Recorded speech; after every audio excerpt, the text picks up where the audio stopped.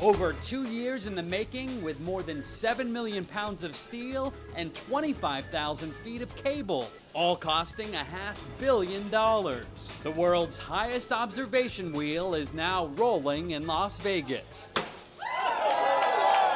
It's big, it's beautiful, it's audacious, it's fun, it's irreverent in some ways. It's really a spectacular piece of work. At 550 feet, the high roller passes both the London Eye and the Singapore Flyer. $30 for a 30-minute ride gives you views of sparkling casinos and distant mountains. Up to 40 people can fit into each of the 28 glass-enclosed air-conditioned gondolas, meaning more than 1,000 people can ride at one time. And because it's Vegas, you can have a bar rolled right into your gondola for a private party or wedding. We had a proposal this weekend as we were doing our trials.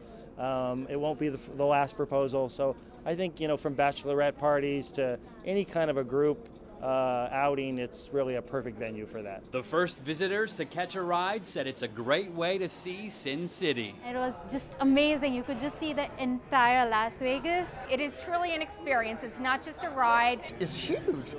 40 people can get in there. But Las Vegas may only be able to claim to have the world's tallest observation wheel for another year or two. That's because construction is set to begin on an even taller one in Dubai. Haven Daily, Associated Press, Las Vegas.